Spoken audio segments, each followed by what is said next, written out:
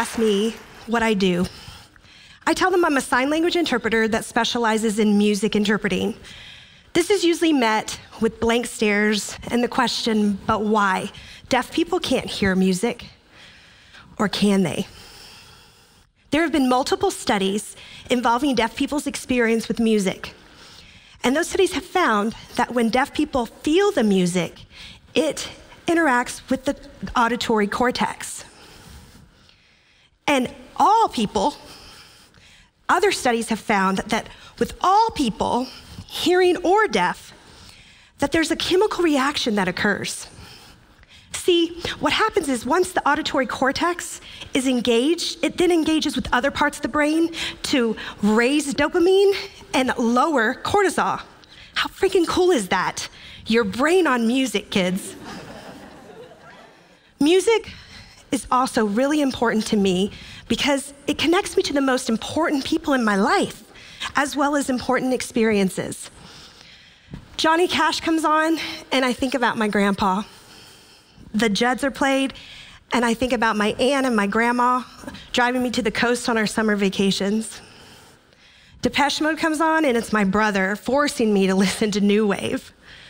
And then that moment, at age 11, when I saw her, her voice still resonates with me today.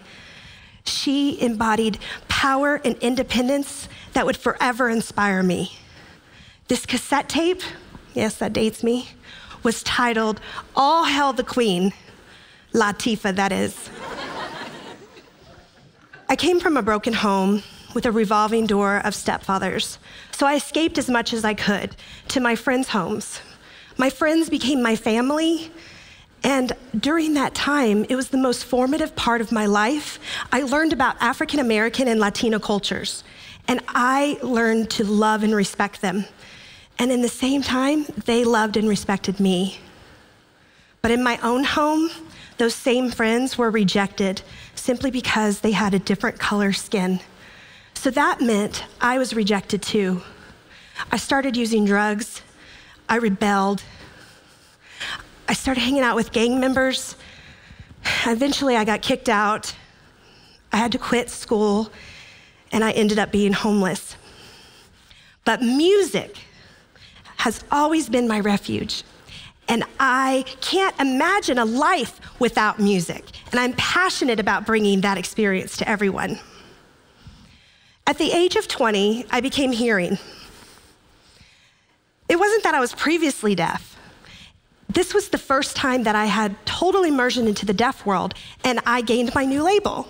So those of you who are hearing would be labeled a hearing person.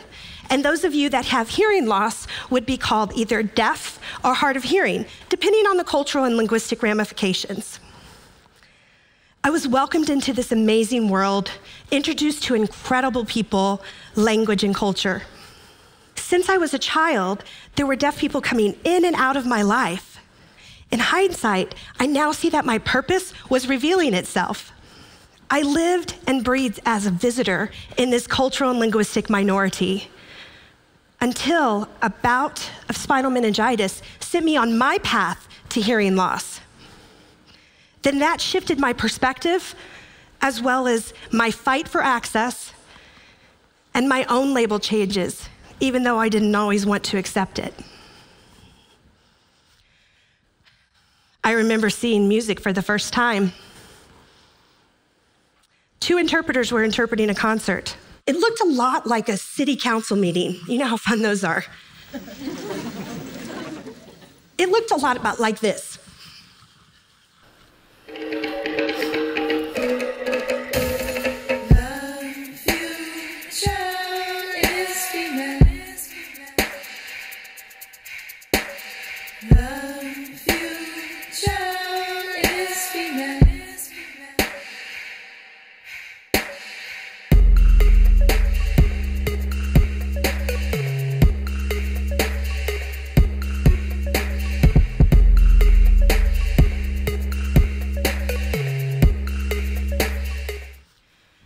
I thought, what was that? This is the sign for music, but that wasn't music. I didn't see music off of their hands. By this time, I was married, and I felt my deaf spouse and my deaf friends weren't experiencing everything that I was, and they were being cheated from this. See, artists take each melody and each harmony, and then they merge it with the lyrics, because music is so much more than lyrics. But then I saw it. A deaf dance troupe called the Wild Zappers. They brought life into music. Every hair on the back of my hair stood up when they performed with the San Antonio Deaf Dance Company. And I said, this is what music should look like. So it's interesting when hearing people tell me all the time that deaf people don't like music and that they have nothing to do with music. I adamantly disagree, and I tell them, music is for all humanity and it doesn't discriminate. I soon realized that it was hearing people making these blanket statements about deaf people. And I thought, how can a hearing person decide what truly constitutes access for a person with hearing loss? And the answer is, you can't. So deaf and hard of hearing people have to fight for their basic right to communication in every aspect of their life. How many of you in this room can raise your hand and say that you have fought for your basic right to communication? In doing my part, I have studied ASL extensively, American Sign Language, as well as I've elicited help from deaf community members to take this 200-year-old language and take parts of it to make music visual. So now I'm going to show you when I choose to show all of the different instruments when Madame Gandhi created her song, "The Future is Female."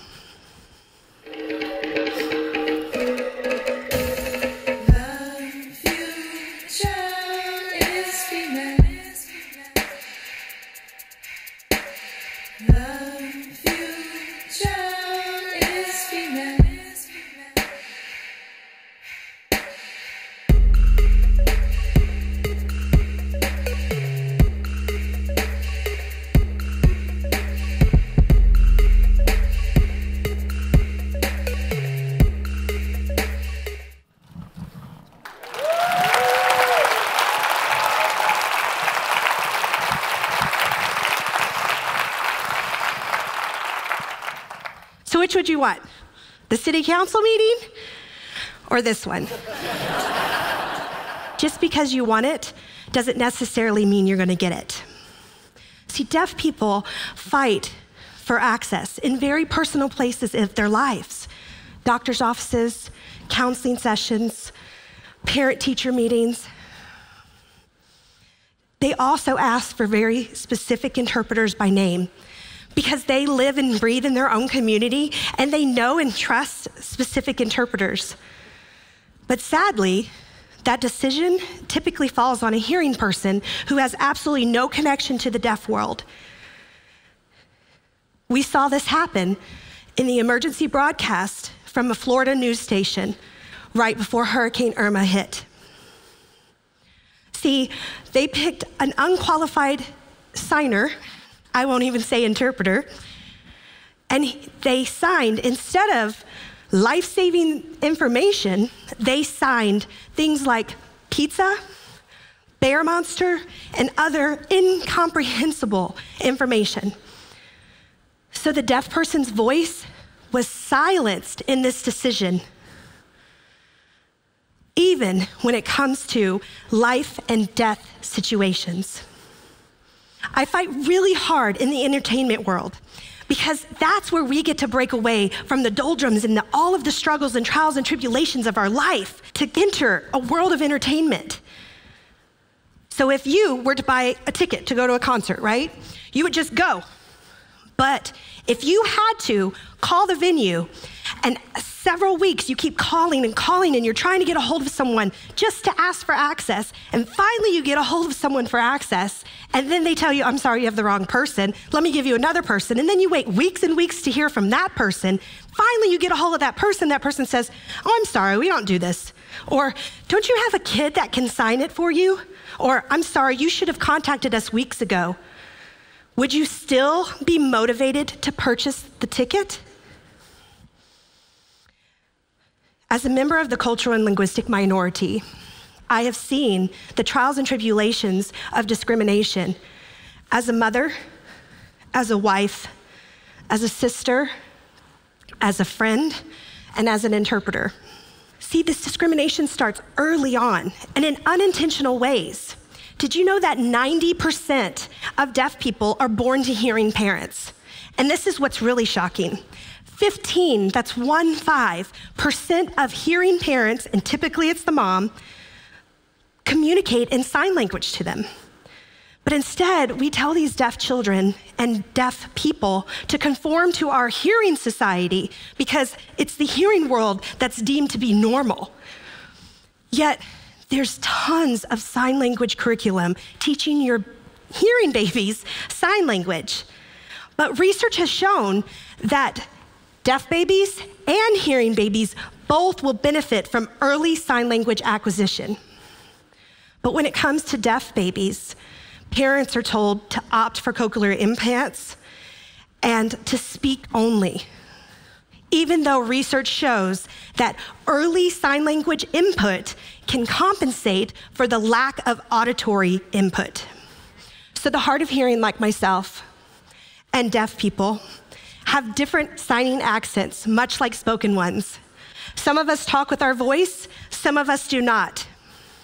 Some of us use sign language, some of us do not. None of them are better than the other, just as no spoken language is better than another. Yet those with hearing losses face way many more barriers to communication. My access to communication may look very different than your access to communication. So please be willing to ask us, hear us. I want to see a limitless world where 70% of our deaf community is no longer unemployed because of their hearing loss. I want to see where we create spaces for everyone to feel welcome. I would love to see us realize that everyone is born with all different kinds of abilities and not disabilities. So now that you know this, would you want to be silenced